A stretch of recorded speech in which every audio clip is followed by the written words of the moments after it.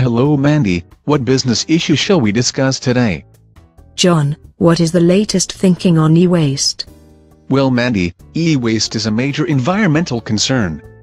A recent United Nations report highlights the annual world volume of end-of-life electronics is expected to jump one-third to 65.4 million tons by 2017. That's a 33% jump, in 5 years, of the refrigerators, TVs, mobile phones, computers, e-toys, and other electronics people around the world have used and discarded. Recent statistics on e-waste show that the US is in the picture of perfect e-waste management.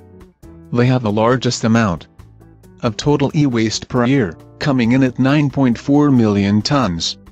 China comes in second with 7.3 million tons, but its number is surprisingly low when it comes to e-waste generated by an individual per year, with each citizen averaging 5.4 kilograms of e-waste.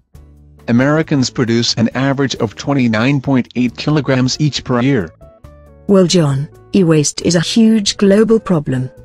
It sure is Mandy. I have attached useful links to this important global issue.